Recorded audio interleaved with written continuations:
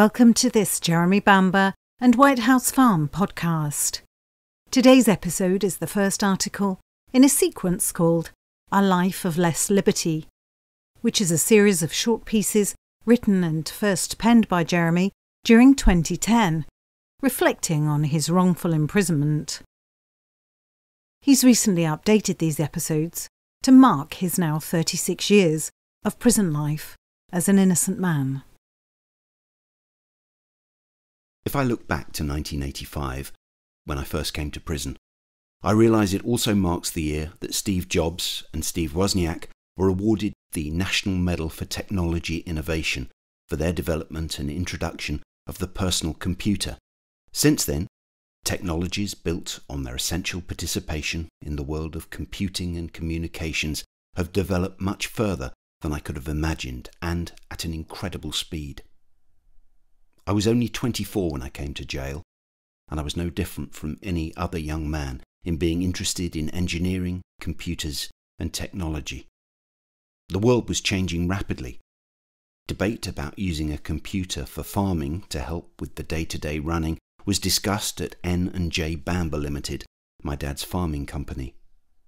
Had I not lost my family in the tragedy at White House Farm, and had I not been wrongfully convicted, it's almost certain that we would have developed our business using computing as a tool. My journey in almost 36 years of life in prison has been restricted, and I've not experienced much of the technology that all those with liberty take for granted on a daily basis. I've been fortunate to use a computer for some years in the Braille translation workshop at Full Sutton Prison, and so coming home won't be a complete shock for me. But I have yet to learn about the likes of smartphones, iPads, Google and Twitter. It's a misconception amongst some that I have access to a computer, Twitter and Facebook. I don't, and I never have.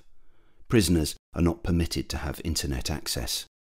I have so much to learn, as there are other areas technology has opened. I have no experience of online banking and TV on demand, Netflix and internet radio stations. All brand new things that will be a new and exciting experience for me.